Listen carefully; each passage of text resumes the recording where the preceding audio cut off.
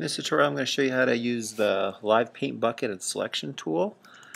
So in Illustrator, those tools are these two right over here. So the Live Paint Bucket and the Selection, they work kind of hand in hand together.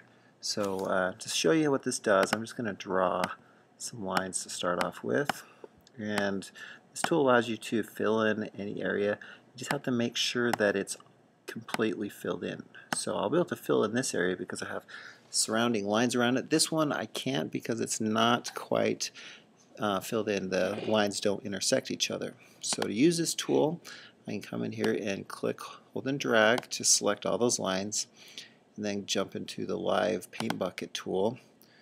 I'll choose a color, and then just go ahead and flip it, fill in that spot. So any of these other spots I can't do that.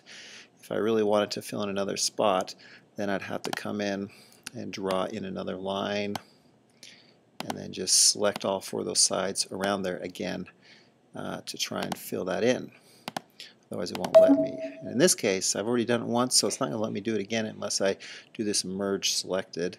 So I'll go up to my object, Live Paint, and merge.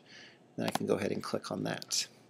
So the tool right next to it, what I can do with that, I can come in here and take away bits and pieces that I don't want. So I told you that the best thing to do is just kind of to go past the shapes. So in here I'm going to grab these pieces, select them, and just press delete if I want to trim those.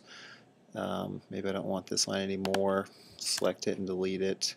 So it's a nice tool that aids your